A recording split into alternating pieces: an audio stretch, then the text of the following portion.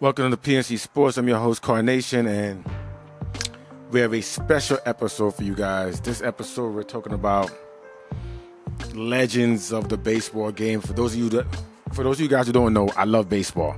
Baseball is probably one of my favorite sports to watch. Well, I love all sports, to be honest with you.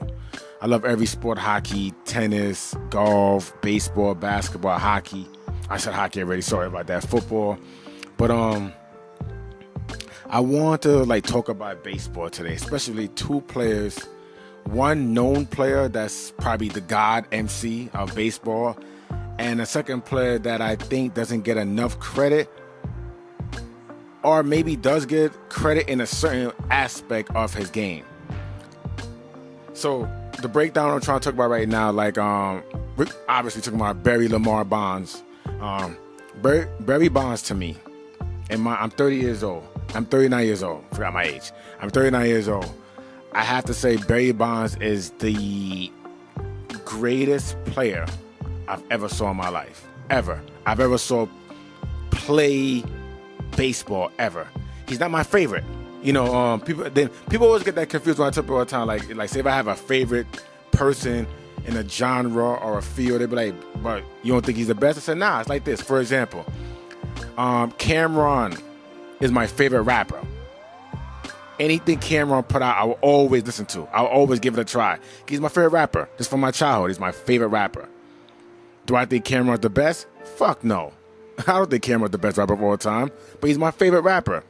It's the same thing with Barry Bonds. Do I think Barry Bonds my favorite baseball player of all time? No. My favorite baseball player is it's a draw between, it's a three-way draw between Derek Jeter, A-Rod, and Ken Griffey Jr. And I ain't gonna lie to you, Aaron Judge and Ronald Acuna are sneaking up to make it be a five-way tie.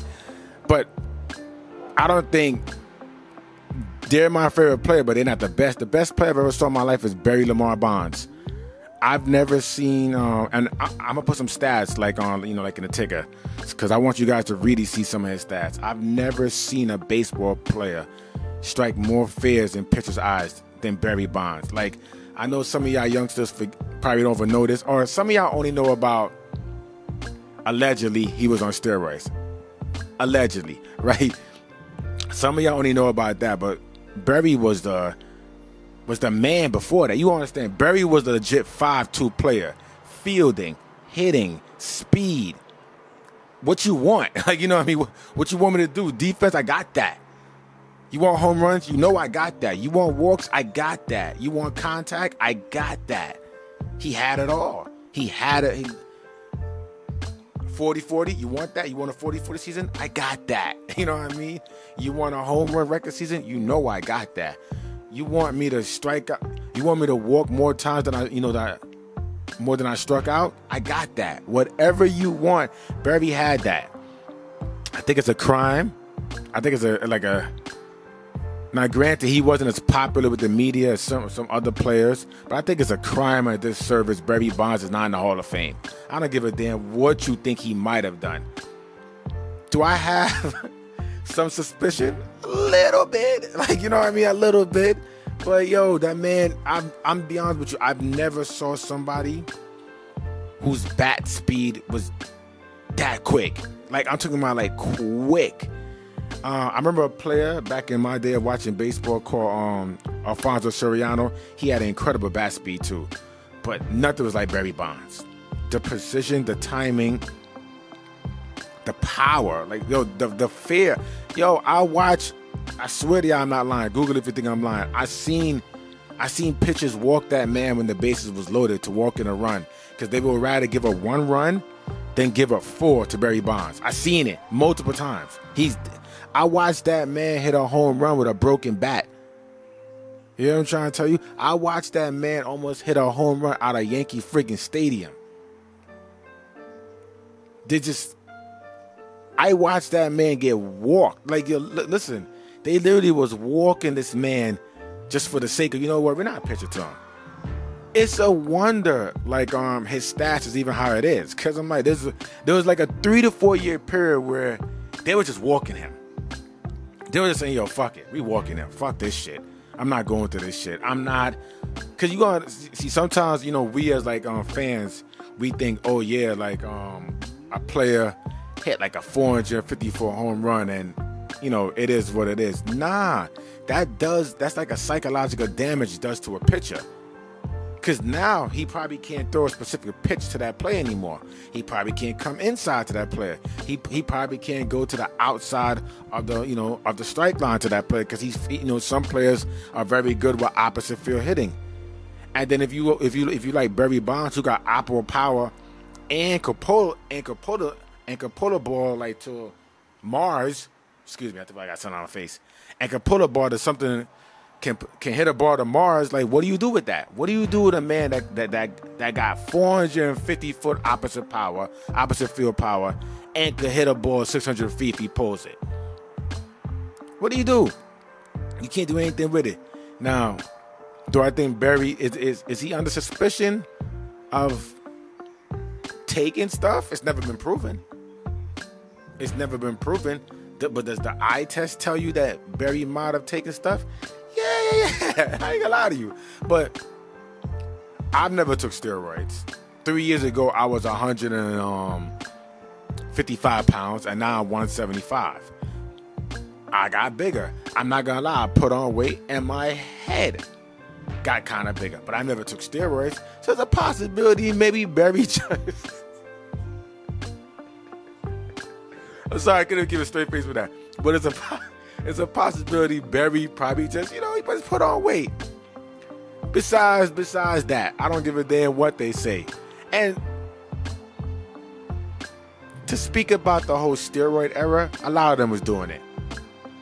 I heard one theory that said like at least 80% of the players was on steroids back in the 90s to early 2000s and mid 2000s. One of my favorite players, A-Rod, got caught.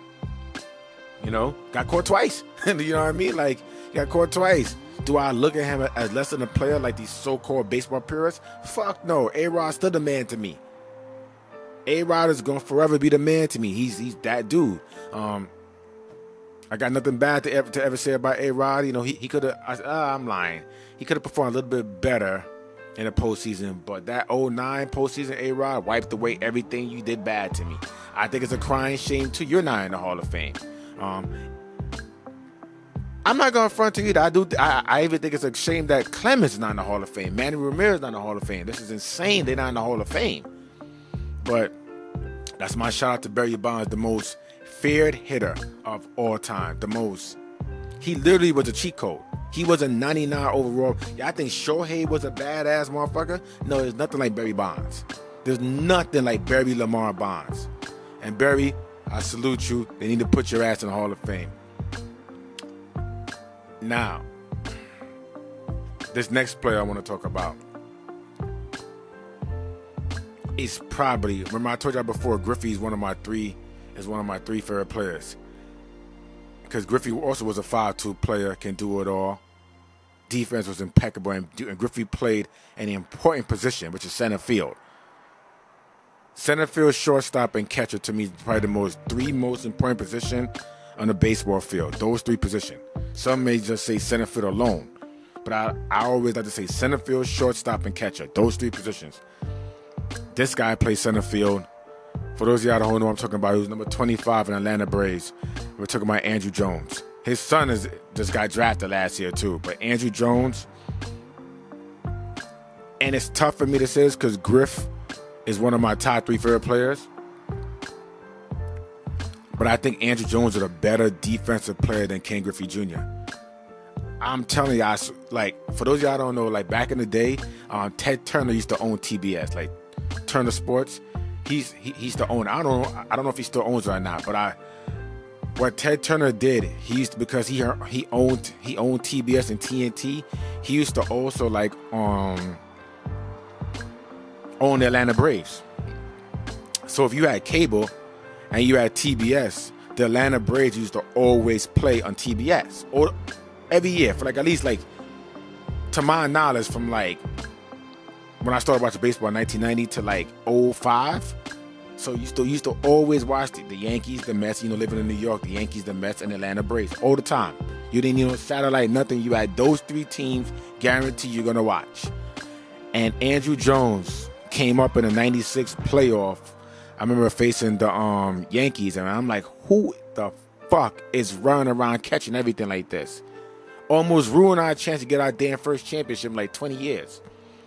But Andrew was special defensively. I literally watched Andrew Jones play the most shallow center field ever, and still catch the ball if it's going like literally 420 feet. I watched Ryan Klesko, who was like a Braves like outfielder. I literally watched Ryan Klesko had a ball come to him.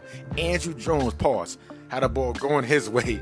Andrew Jones literally ran 20 feet to right field to catch the ball for Ryan Klesko. He had no reason doing that. Like, you know what I mean? Ryan got it. You know what I mean? Ryan's, you know, no offense, Ryan. He's a little slow-footed, and I guess Andrew like, yo, I'm not taking a chance with this motherfucker anymore. I'm going to catch this. Yo, he literally snatched the ball out of Ryan Klesko's hands. That's what I'm trying to tell you. Like, Andrew was a beast. I want y'all to Google Andrew's highlights. You see what I'm talking about. I know a lot of times people think that Andrew is not a Hall of Fame. I put him in the Hall of Fame just off his defense alone. Shit, in basketball, Ben Wallace got in the Hall of Fame just off his defense alone. You know what I mean? He's in the Hall of Fame just off of defense alone. I'll put Andrew Jones in the MLB. Now, I know Major League Baseball Hall of Fame is a little bit more, it's more politics and like in the criteria to get into the Hall of Fame when it comes to like Major League Baseball. It's a lot of politics. And people probably only remember Andrew Jones his last years when he's with the Dodgers, the Yankees. I think he played for the White Sox too. That's not the Andrew Jones I remember. I don't remember Andrew Jones being that dude. I remember Andrew Jones hitting 40 home runs a year, give you 19 to 20 stolen bases, Gold Glove, like 8, 9, 10 years straight in center field. And that's the Andrew Jones I remember. And I'm always going to remember him. And him doing that. Yo, low-key, too, that was like a golden era for like center fielders. Because, you know, to give him some shout out Jim Edmonds. Jim Edmonds was a bad boy in center field, too. Kenny Lofton, bad boy in center field. You know, alongside with Griff doing this thing. But those players, it was tough. You understand? You got, and also, too, shout out to Carlos Beltran. Beltran, once again, you probably only remember Chunky Beltran. I remember slim, you know, in shape Beltran, who was, I think the thing with Beltran that made people don't realize how great of a center fielder he was, he did everything too smooth. He was very relaxed, very calm. It didn't look like, because he was so smooth, it was full effort for Carlos.